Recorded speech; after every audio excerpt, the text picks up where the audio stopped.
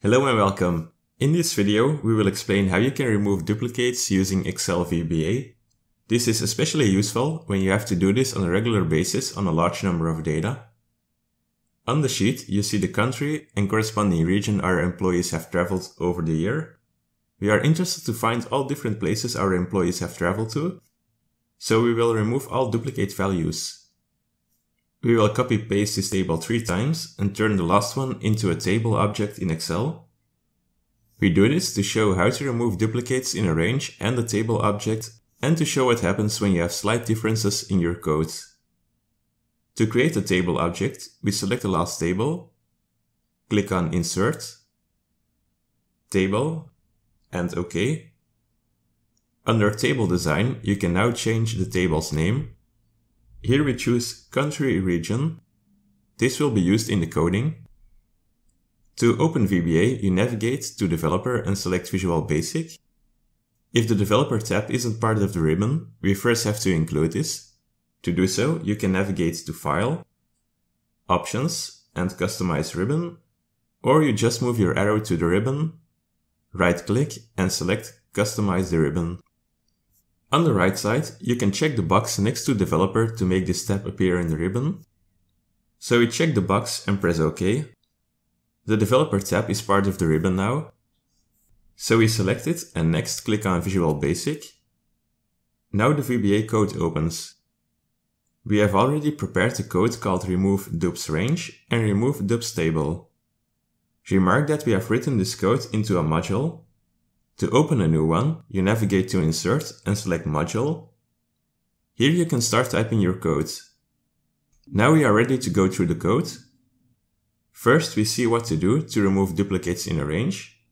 Next, we go to the removeDupsTable to see how you can remove duplicates in a table object. The first thing we do in the removeDupsRange function is to initialize the variables used. We have ranges 1 representing the range of country and region starting in cell A1. The second range represents the range of country and region starting in cell D1.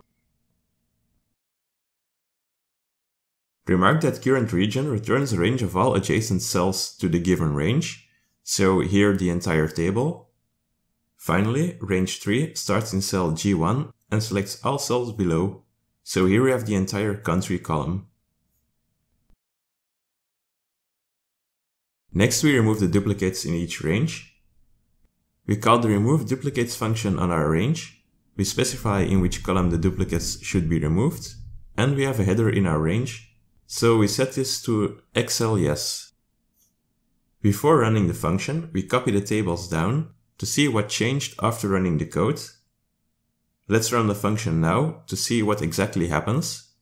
To run the code, you navigate to Developer and select Macros. Here you select the function you want to run. At the moment, it is removeDupsRange, and you press Run. In range 1, the duplicate values in the country column are searched for, and those duplicate rows are deleted. The region next to the first found entry is kept in these cases.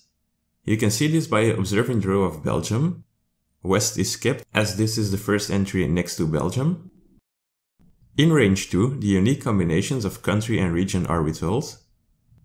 Initially, we had the same combinations twice, once UK North and once the Netherlands South. As you see, these combinations are only once in the table after running the code. Finally, in range 3, only duplicate values in the country column are removed without any impact on the region column. This is the case since we only selected the country column as range 3.